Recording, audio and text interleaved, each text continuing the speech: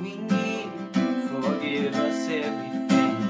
Help us to love as you have loved us. Now come and build your throne. Come and build your throne. Your will be done. 'Cause we pray for heaven today. Your kingdom come to reign always. Here on earth as in heaven. Oh, here on earth as in heaven.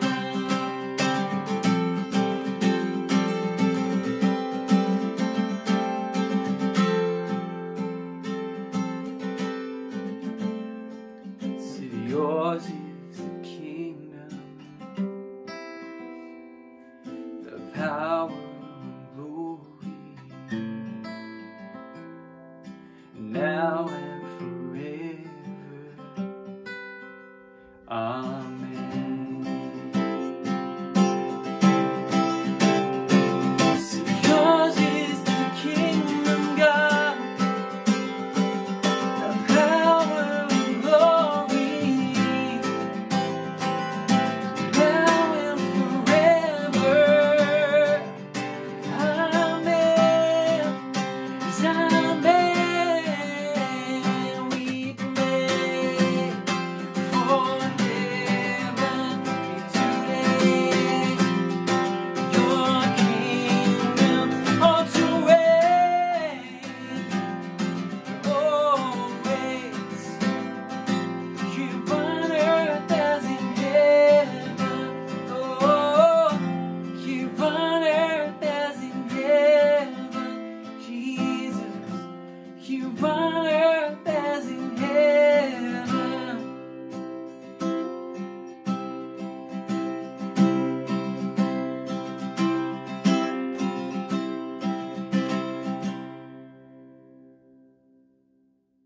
Welcome to St Margaret Lothbury's short service online. It's great that you've been able to join us, and I hope, as we are almost celebrating the 5th week since we last had a live service at St Margaret's, it is good that you've been able to join us on Zoom.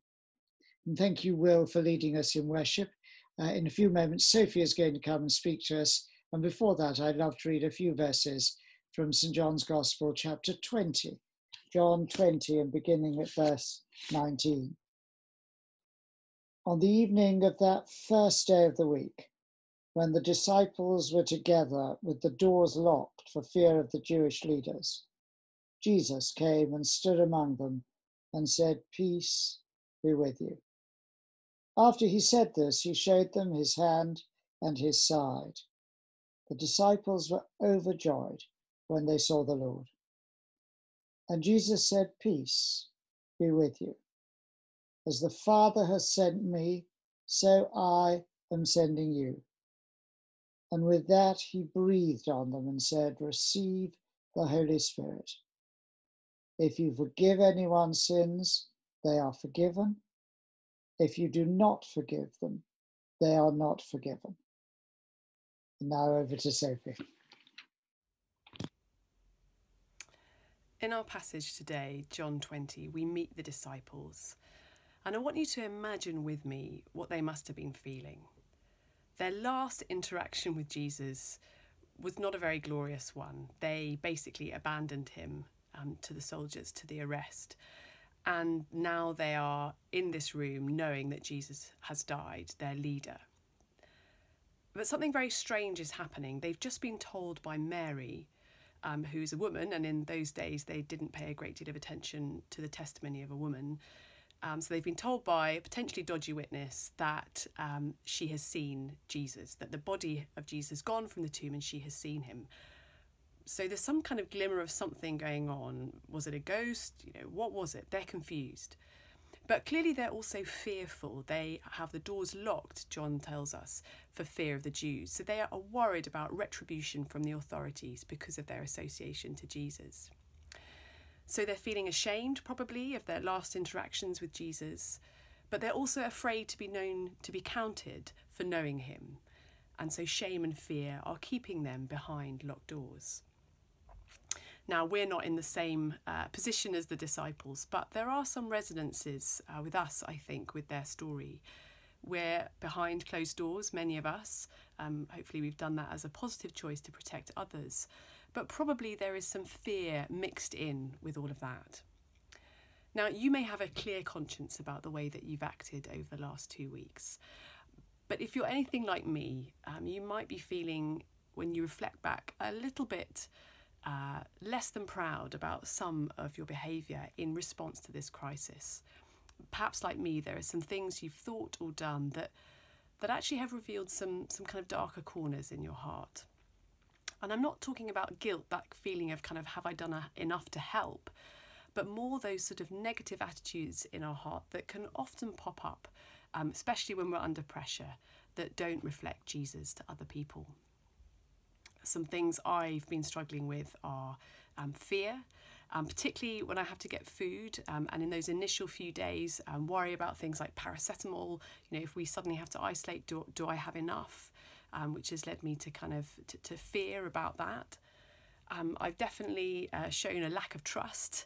Have I really trusted that God will guide me through the challenges that this pandemic throws up for us as a family?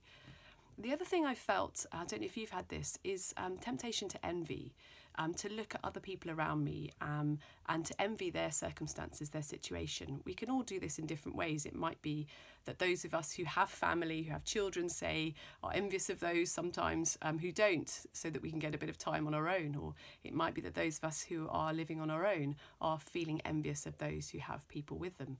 Or perhaps you wish you had a garden, or, I mean, the possibilities are endless. So perhaps we might have some things lingering with us that we're not particularly proud of. What does Jesus say to us? Now, Jesus had been abandoned by his followers. He'd also explained to them that he was going to die and to be resurrected and that they were to see him again. So he would have been completely justified in kind of throwing the disciples over, in perhaps choosing some new ones, or even just rebuking them for their behaviour, for their lack of faith. You know, why were they so fearful when he had told them that it was going to be okay? But instead, what do we see Jesus doing? He reveals himself to them, he comes to them, and he makes it clear to them who he is. He kind of scatters their confusion, he shows them his pierced side. This is Jesus, it's not someone else, and he is alive. But also he speaks peace. This is extraordinary because Jesus would have been entirely justified in giving them a bit of a dressing down. But instead he declares that there is now peace between himself and the disciples, between the disciples and God. Because of his scars, because of his wounds on their behalf, their sin has been dealt with. That sort of shameful abandoning of him at his arrest, it's gone. Nothing stands in the way between them and God. And Jesus wants them to know this, to know that God forgives them and loves them. So no wonder the disciples were overjoyed when they realised that Jesus was actually alive and that he had come to them, not in anger, but in peace, calling them back into a loving intimacy that will drive out their fear. And you and I have been called into that same intimacy, that same forgiveness and peace. So whatever you're not proud of, Jesus wants to wash that all away. I don't know about you, but I know that I'd like a bit more of that joy that Jesus brings. I'd like to wake up each day not fearful, but resting in the peace that Jesus has brought me. So let's ask the Holy Spirit, perhaps use the worship following, to help us, to help you that over the coming weeks, months ahead, he would enable us to become more and more responsive to Jesus, even more ready to welcome and enjoy the peace that he has won for us. Amen.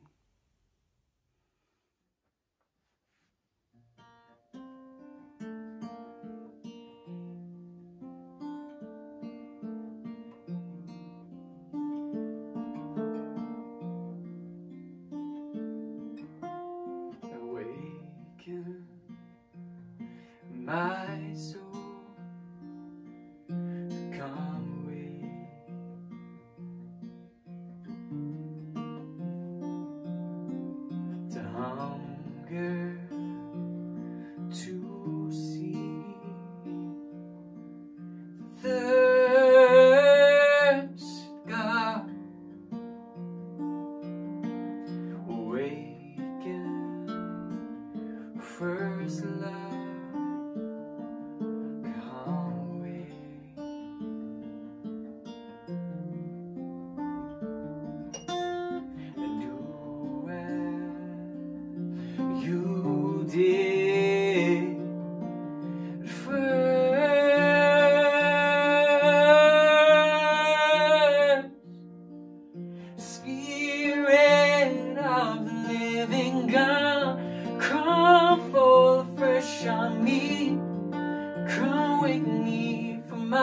sleep.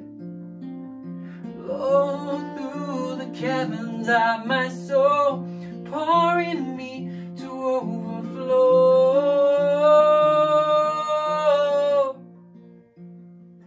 to overflow.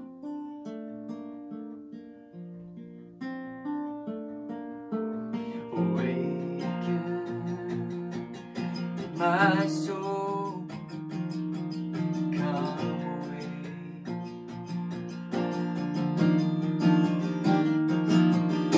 To worship with all your strength.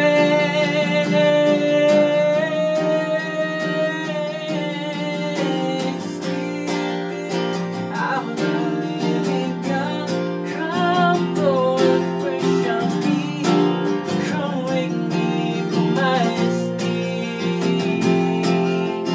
Blow through the caverns of my soul, pour in me to overflow.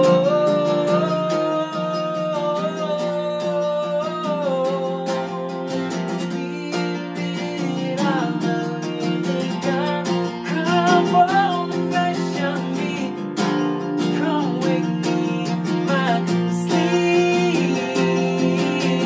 Blow through the caverns of my soul, pour in me to overflow,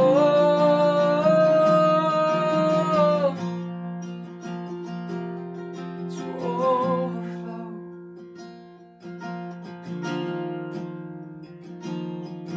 Overflow.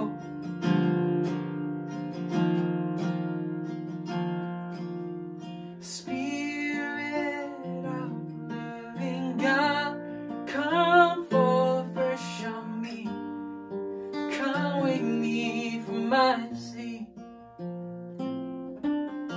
Blow through the caverns of my soul, pour in me to overflow.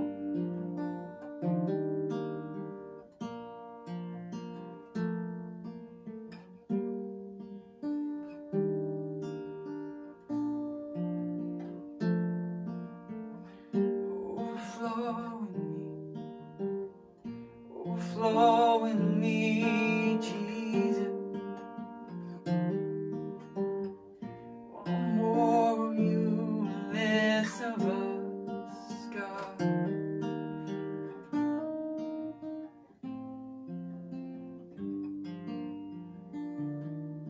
More of you, God.